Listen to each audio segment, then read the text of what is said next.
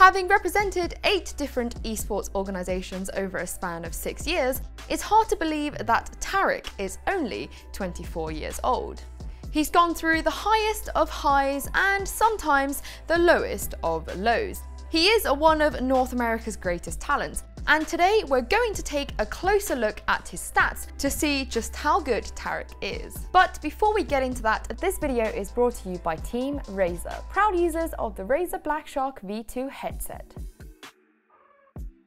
Now, only 45 players have ever won the major, and out of those 45, only 5 have come from North America. In what is often regarded as one of the most exciting majors of all time, Tarik led Cloud9 on their legendary and unforgettable winning run at the 2018 E-League major in Boston. In fact, before that, Tarik had historically been poor at majors, his highest placement being the 2016 MLG Columbus major with CLG, where he finished 5th to 8th in the tournament. The stats also showed a similar story. In the 2 majors prior to Boston, at the E-League Atlanta major in 2017, Tarik managed an HLTV rating of 0.86 and a poor 0.62 at the ESL One Cologne major in 2016. Tarik always had a knack for taking down North American teams, but couldn't quite prove himself against the European squads or show up at majors. But of course, that all changed at Boston. Tarik's got to go huge here. He's got a crossfire with Rush. We've got Guardian in a short position, and he's exposed, but he goes down. Rush still alive, 4 versus 3. Spotting 1 player, maybe 2 towards the other position. Now Olaf Price is on short, but it's a flash, and he's taken down. Tarik is not done with this major yet. Here it is, Tarik! They stay alive for 1 more round! He was awarded the HLTV MVP medal for his performance at the 2018 E-League major, and it's not too difficult to see why. Tarik was the IGL on Cloud9 and led his team all the way to victory at the major. Not only that, Tarik also put out some outstanding performances. Statistically, Tarik played one of his best games in the quarterfinals against G2. From this quad clutch on Mirage, flash in mid, that was from Connector. There's the peek, they know Apex is there, and he's just baiting. He's baiting for shocks. There goes Kenny, and it's a good trade. Somehow Cloud9 has come out okay, and Tarik pushes the issue, runs out of bullets, but the pistol does the job.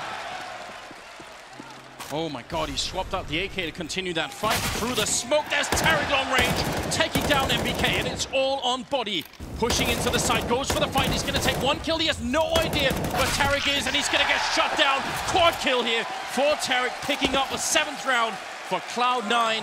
To this 3K on Overpass. Flush their own body's going to go down here. It's missed time, but now's the peek. It's got to work, but blinding gets sprayed down, and Tarik with the follow-up. Tarik earned a rating of 1.29, picking up 38 kills and helping his team to secure their all-important semi-final spot. Tarik also showed up during the finals against FaZe Clan. Despite the fact Cloud9 were on the back foot after losing on Mirage, Tarik put on a stellar performance on Overpass, and who can forget that 3rd map, Inferno. Tarik will take him down, and it's a 5v4 for Cloud9 with 40 seconds to go. And Carrigan, he can't reposition. He has to frag, and he gets only 1. Getting aces in CSGO is rare, but getting an ace in overtime on map 3 in a grand final of a major is something else. Whack-a-mole there for Olafmeister, but Guardian still in position. They managed to get there fast enough. The bomb has to be planted, and Cloud9 out of this advantage. Tarik, brave enough to just hold the bomb plant. He knows Guardian's instruction, trying to back off, trying to reposition. Sees him, tags him, but doesn't frag him. Holding the angle once again, but does he go high, does he go low? It is a dance, and now they concede multiple angles. Tarik going, takes Olaf Meister down. Guardian on 11 HP, Brave peaks, and he gets the angle now. Superior angle. Is there a defuse for the CT side? The non just jet, they're spamming the grenades, they're touching the bomb, and now goes Rain. And now the bomb is trying to defuse it again, but no! Guardian gets taken down. Absolutely unreal round from Cloud9. Tarik top fragged on both Overpass and Inferno, picking up 60 kills across 2 maps, and earning an HLTV rating of 1.43 on Inferno. It's even more impressive if you take into consideration of the fact he did all of that as the IGL, and managed to remain composed when his team were 1 map down. Now, after winning the E-League Major 2018, Tarik's general record at majors did improve. Well, the ones he actually attended at least. he managed a 3rd/4th place finish at both the FACEIT Major and Star Ladder Berlin in 2019, but he was benched after spending just 5 months on MIBR, which meant he didn't make it to the Katowice Major earlier that year. In fact, as I mentioned before, Tarik has represented 8 different organizations, but the longest stint he's ever had is with Cloud9, where he spent 696 days, and they peaked on the HLTV rankings as the 2nd best team in the world in March 2018. But from the highs also came the lows, and for a while it seemed like post-Cloud9 Tarik was going to struggle to find success again. Having picked up just 1 tournament win with MIBR, Tarik was benched after just 5 months. His average HLTV rating during this time with the Brazilian team is 1.05.